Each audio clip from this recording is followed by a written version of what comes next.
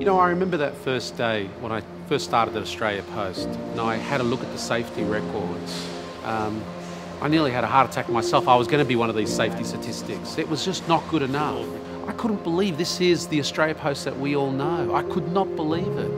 Australia Post that we know, that stands for these high levels of service, that we firmly believe in our people, but yet we don't seem to take this issue very seriously. With the 40 to 50 people that I manage at a time, I see a real diverse range of injury types and also illnesses, including musculoskeletal, a lot of shoulder strains, back strains. I also work with the delivery aspect of Australia Post, so you see people who've been run over by cars, who've come off motorbikes, who have fractures and breaks and quite significant traumatic injuries. We find that all our safety revolves around manual handling.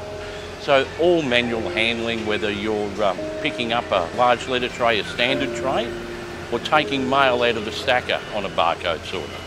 The doctor diagnosed me that I have a shoulder injury and sent me to an ultrasound. And then we realized that both my shoulder had torn. The pain in the shoulder is just unbearable. It's just like having a knife cut into the skin.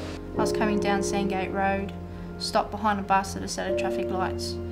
The traffic lights turned green. I left behind the bus and I hit debris on the road, which I came off. I was in the process of doing a revenue protection on a customer, but unbeknownst to me, the canvas bag tail was caught under another canvas bag.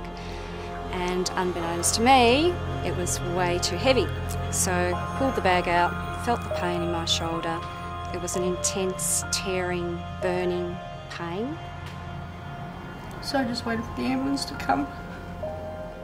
I knew that they cut my sock off, I cut my pants. They thought my femur bone was broken. The most devastating thing that can ever happen for anybody is when somebody has to ring the family of an Australia Post employee and say something is really bad that's happened to your husband, to your wife, to your brother, to your sister, to your mother, to your father.